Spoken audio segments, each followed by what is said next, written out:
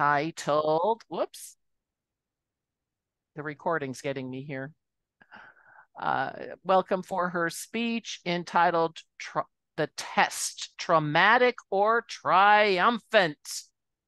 Melanie Cheong, Distinguished Toastmaster.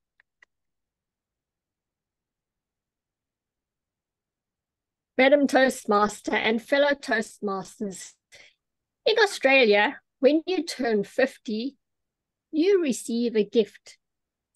Now you're thinking, special birthday card from the Queen or King? Chocolates? Well, I didn't get the card. I did get chocolates from my brother, but it was a poo kit. A poo kit? That's not the type of test or gift you want, but it's a gift from the government. It's a very important gift because they say between the ages of 50 and 74, you have a higher chance of contracting bowel cancer. Now, after I turned 50, nothing arrived. So I thought, they've forgotten me. I'm not important. They won't even send me my free gift. But then, months later, it arrived, an unassuming A4 envelope. And I put it to one side and I thought, no, I don't really want to see what's inside. I'll leave it there. But it called to me every day, open me, open me. So I thought, all right, fine, I'll open you. And I took it open and I found there were 3 sheets of paper. A cover sheet, which explained what needed to be done, with a link to a video, which seemed quite clear because it was a little animation of what I needed to do and a form that I needed to submit with the test samples. The problem was, it said there was some time restrictions, which really put some pressure under me because it said I have to submit the 2 samples within 24 hours and it has to go to the post office and it can't be corrupted by being after or too early in the day because the heat will get to it. So the post office needs to be open and there was all this pressure. And I thought, it's the end of the week. And what if I don't get 2 samples? Then I'll corrupt the 1 sample and what am I going to do? I'll postpone it to next week. So next week came and I thought, okay, it's time for the sampling, And I sat in the bathroom and then I remembered the poo kit was outside and I was inside. So what was I going to do? I'll postpone it again to the next time I have a sample. Then I remembered the instructions. Put the little A5 envelope in the bathroom so it's ready for you when you need your sample. Put it there, and when it was time for the sample, I've got the A5 envelope with me. I opened it, I looked, I followed the instructions. It had a biodegradable sheet. It said, put it on the toilet bowl so it will catch your sample and then you can collect it. So I laid it out very neatly, just like the video, did my sample, turned around and looked, and the biodegradable sheet had biodegraded into the water. And I thought, now what? But I remembered the instruction. It said, it's still okay to take the sample even if it's sunk in the water. So I opened the test tube with the scraper on the top, took my sample, stuck it in the test tube, and then labeled the test tube. The problem was the test tube is this size, and my writing is this size, because I grew up in the era when we didn't do so much writing, so we couldn't squeeze writing like this into this.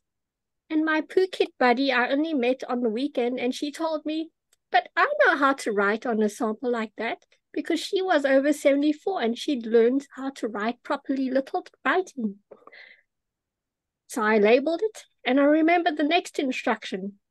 Put the sample in the sealed parcel in the refrigerator. In the refrigerator with my meat and vegetables. So I thought, well, I'm going to double protect my meat and vegetables and put it in a second container away from everything. put it in. Next, I have to get the second sample, and the clock is ticking. Clock is ticking. And now, you know how normally when you have a test, you really need to go to the bathroom? But this one, I had performance anxiety and I couldn't go to the bathroom. Now I needed a second sample, but I couldn't go to the bathroom. Not what I was going to do. Well, I thought, well, when we have the next meal or the next meal, there will be a sample. So don't worry, don't worry. Then the next meal came and I thought, I feel nothing. I feel nothing. This performance anxiety is really bad. But what I'm going to do is I'm going to make it happen. So I'm going to go to the bathroom, lay out my sheet, my biodegradable sheet, and I've now learned I'm going to put it higher up so it doesn't biodegrade. And I will make it happen. So I did make it happen. But then it was a little size.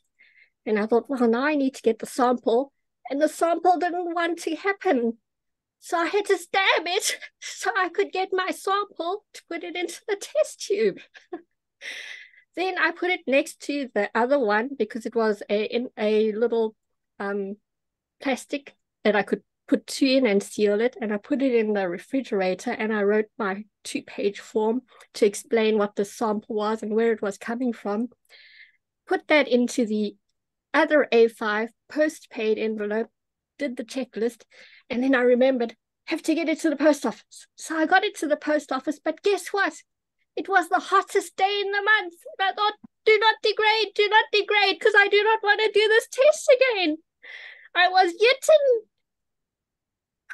But I got it to the post office and handed it to the post guy. And he said to me, oh, you don't need to pay any post. And I said, yes, I don't need to pay any post. I got it to you and I followed all the instructions. A week later, I got a letter back and my test was negative. So passed, and I don't have to do it for another 2 years. But I learned that the first time is the hardest. You should probably talk to your poo kit buddy earlier, because she also told me a couple of other things, like her friend degraded her sample even though the biodegradable sheet sank. But I know some lessons for next time round. So whether it's your first pathway speech or your first poo kit, you will do better next time round. Thank you, Madam Toastmaster. I don't know, but I'm suspecting we may be changing the name of our humor buddies to our Phuket buddies. I mean, that's a possibility. Something we can all relate to. I have to say, you created a great visual picture. But you know what? Before we go on, I want to ask you, you do know that vampires aren't real, right? Well, unless you count Dracula. Oh, Count Dracula and Counting is our round robin evaluator tonight, or facilitator, counting all of the people who are going to participate. Please welcome back distinguished Toastmaster Koki Kubo. all right. Thank you so much. Yes, I got some direct message and I have identified the 3 folks who has no roles. And I would like to ask Peter Barrett to a 30-second evaluation of Melanie's speech. Melanie, what an enthusiastic speech for such an interesting topic. Really something we can all get behind, I'm sure. That was full of information. You gave us plenty to go on. In fact, it's the first speech in a while that I could really give a crap about. Nicely done. All right, thank you so much. Now, Rajiv.